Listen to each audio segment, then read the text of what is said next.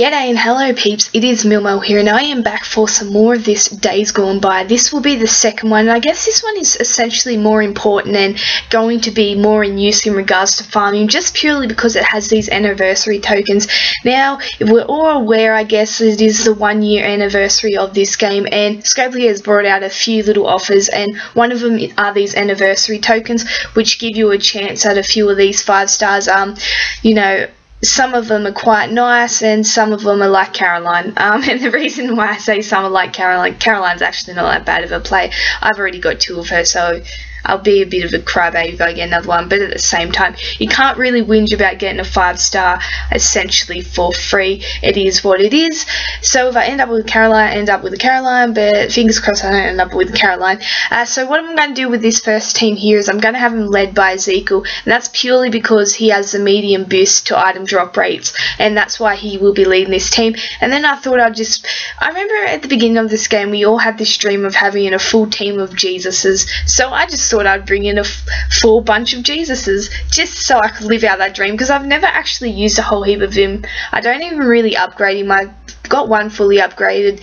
I'm pretty slow with upgrading my 4 stars now because the majority of my teams that I use are all 5 stars, so I tend to focus on upgrading all my 5 stars rather than these 4 stars, so they get upgraded here and there. So that's why I guess I sort of lack in this department, and this is why all my Jesuses ain't tier 4 level 70, it's only the one. But I just thought I would use him in here because, yeah, like I said, I like using different teams and showing you different combinations, and I know everyone had that dream of having a full Jesus team at the beginning of this game. He's probably a bit less valuable than what he was when you first started playing this game. He was one of the best 4 stars you can get. He's still an immaculate 4 star, yes he is, but he's definitely dwindled down in regards to his value with all these nice fast AP 4 stars coming through and multi-hitters and things like that. But I just thought I'd throw it in there along with my Ezekiels. Now what I'm going to be doing throughout these stages, all in Act 1 and Act 2, is actually using medium boosters all the way through and doubling up on those medium boosters. So as you can see in the first few stages, I'm using one of my Ezekiels. I have 3 Ezekiels. This is one of my less upgraded Ezekiels. I do have a higher upgraded Ezekiel who's on tier 3, almost maxed out there, ready for tier 4.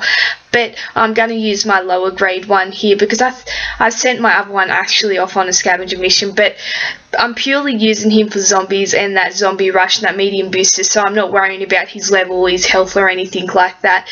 So that's why I'm using one of my lower tier ones, and then I'm just doubling up on that medium bonus by bringing in my faction teammate allies who also have Ezekiels and different medium boosters, just so I'm doubling up, so I have 2 medium boosters in there.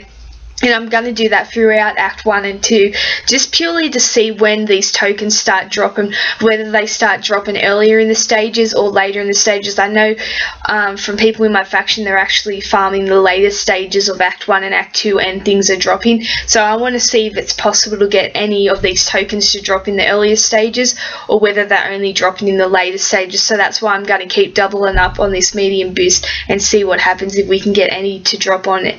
More stages than other than the last 2 of each act, and we'll see what we go and we'll see how we go. So essentially I'm just trying to work out what are the better stages to farm from these earlier ones, so you can get a few tokens. I've heard people getting a few nice drops like 950, 1000, and you get the littler ones like the 155 and things like this. So you know, if you can get at least a couple of those thousands or 950s, that's going to be a solid boost to your overall anniversary token count, which of course you need those 40,000 to be able to have a chance at these 5 stars. So if you can get a fair few of them from your raids and then also farming, you know, you might have a chance at definitely a couple of these anniversary tokens, which essentially means a couple of 5 stars. Whether they will come in handy is another thing, but in saying that, like I said, getting a free 5 star, it's win-win either way. No matter what 5 star that is, you can use it in numerous ways, whether it be in level up tournaments, scavenger missions, or in your team in general. There's always multiple purposes for everything, so definitely multiple purposes for those 5 stars. They always come in handy. So like you can see, we've pretty much had zombies throughout these stages, and these guys have been killing it. They have the plus 48 crit with the 2 Ezekiels there, who have plus 24 each. Add that together, plus 48 for all melees. And of course Jesus, surrounded by a bunch of Jesuses there. They are all melee, so you know they're getting that solid amount of boost of crit there at the 48, and then they've got their weapons who pretty much all their weapons are plus 30 crit also, so they got about 78 crit count all the time without any rushes, but I don't have any crit rushes, so 78 crit count is a lot of crit, and that's why they are getting through these stages fairly quickly and efficiently, not really getting touched and getting anything close. A lot of headshots, which is what you would expect to see with such a high crit count, and that's what we like to see with such a high crit count. Pretty much like zooming through these stages with the zombies. Like I always say, the important things when it comes to zombies is that crit count, and to get it as high as possible, and make sure you build in a team that is taking advantage of that crit. Like I said in the previous act, when I was using that mismatch leader team and I had people that were ranged but had a melee leader skill with the crit, that can highly disadvantage you, especially in the later stages of acts when the team grade starts to get harder and the stages start to get harder and the zombies start to come up on you a bit faster and you're making less headshots. That's when it can become a problem. Of course, when I was using it in Days Gone By number 1, it wasn't as big of a problem because my team grade was still fairly high and they were still able to cope with that lack of headshots, but even in the end you saw a few fails and a couple of attacks there and player deaths that I had to bring in smelling salts and things like that. So I always say make sure you're topping up that crit count as much as possible. Like I said here, they're getting a lot of crit, 78 crit from the weapons and the 2 leaders, so that's a lot of crit, and they are like headshotting pretty well much through this stage really comfortably.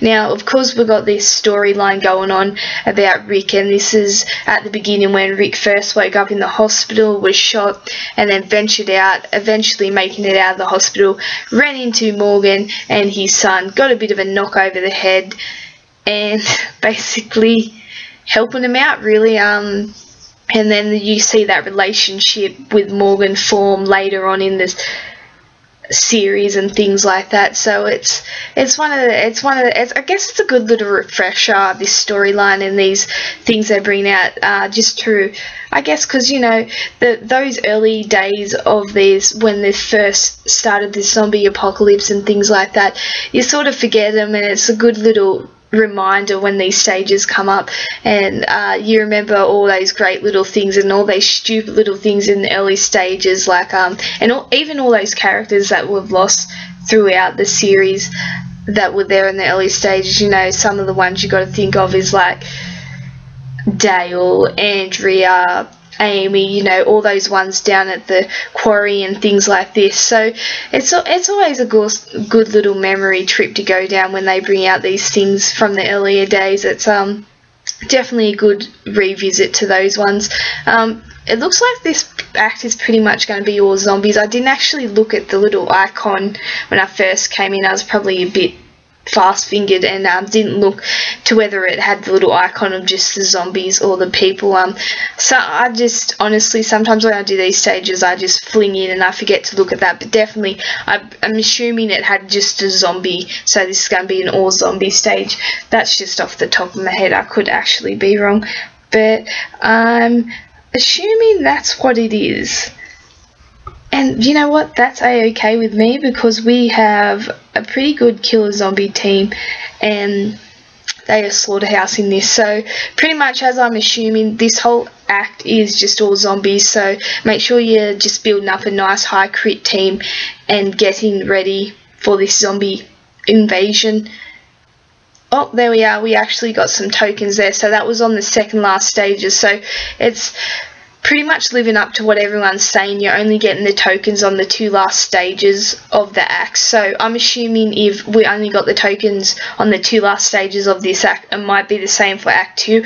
We'll have to find out essentially when we play Act 2, but by the looks of it, it's only going to be the last 2 stages of every act that's going to be worth farming, and that's going to throw out any of those tokens. Whether one is better than the other, I'll sort of have to work out later on, but But for now, definitely the recommendation is probably raiding the last 2 stages of both Act 1 and 2. They're the only one that's looking like they're going to give you token drops, and from what everyone was saying, they're the only ones giving out token drops. So if you're after farming for those anniversary tokens, of course you get them from raids also, so you can get them from your daily raids, or if you want to drop a few raid cans, you can do that also and get some extra ones with those raids.